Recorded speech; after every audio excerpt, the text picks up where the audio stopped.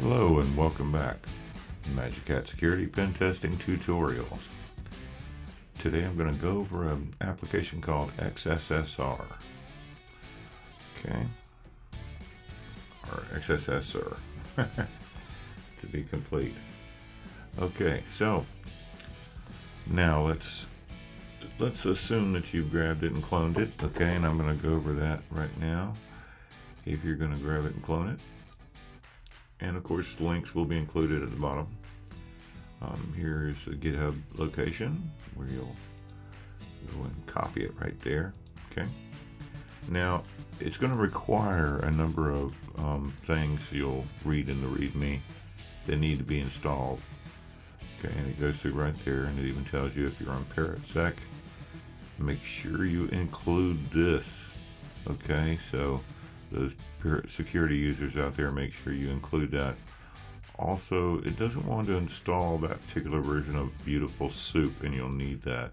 So if you go to the site for Beautiful Soup, you'll see right up here it's got a copy to clipboard.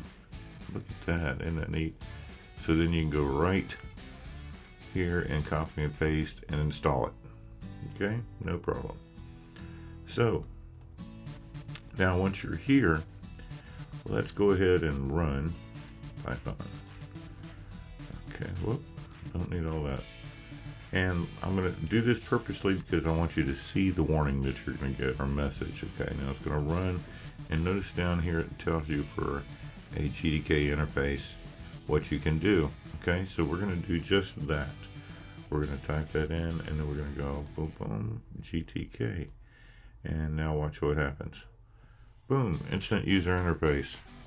Okay, now this is pretty much what you see is what you get.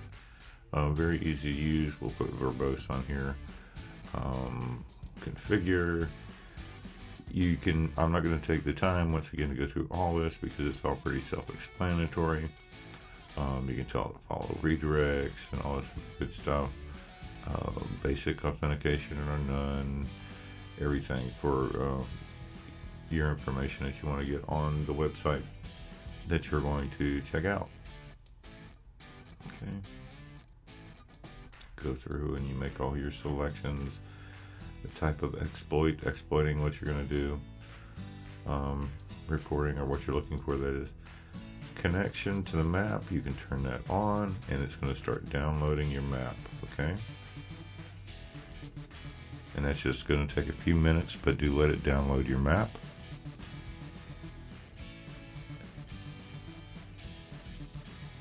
Okay. And I don't want to interrupt it, so I'm going to let it go ahead. I could probably switch screens right now and it wouldn't do any damage there, but we're just going to be sure. So it won't take too long. Almost done. And there we go. Boom. Okay, and then results, vulnerabilities, fails, errors, what is crawling, what's suspicious. Here's your little about page, tells you all about it. Okay, and we can go here and do a wizard. We'll start the wizard. Okay, so let's see, what do we want to put in here? We'll put, I don't know. Let's, I'll hit my own domain again. Okay. My host is going to love me. I'll leave it on Yahoo. Why not? Yahoo's not going to hurt us, right? Okay, and then let's see.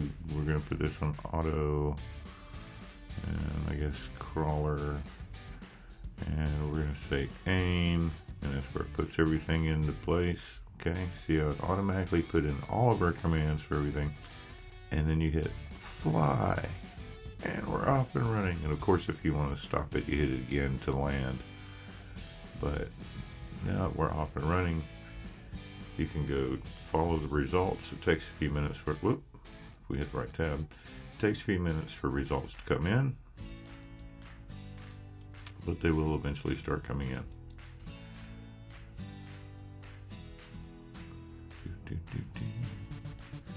We do have the fly mode and explorer, so it's exploring. It's not actually doing anything necessarily intrusive. Okay. And this will be interesting if I may just let this run beyond the tutorial so I can see if it finds any vulnerabilities on my particular website. Okay, but anyhow, that's going to take a while for it to run if you actually start seeing stuff. So we're not going to wait forever for it to do that. But that's pretty much how that works. So we're going to go ahead and land it here. There we go. And stop it there. And there we go. Thanks for joining us today. Have a great day, morning, evening, whatever time it is you're watching this. And remember, only use this legally. Do not use it for illegal reasons. This is for pen testers, cybersecurity people. If you're just getting into the business, you need to know your tools. And for those of you, even if you have your own website and network set up and you want to test it just to make sure everything's secure, not really a bad idea.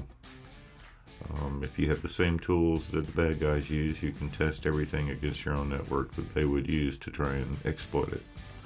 So, the biggest exploit is always human error. Have a good day, stay legal, stay safe, and see you again. Bye.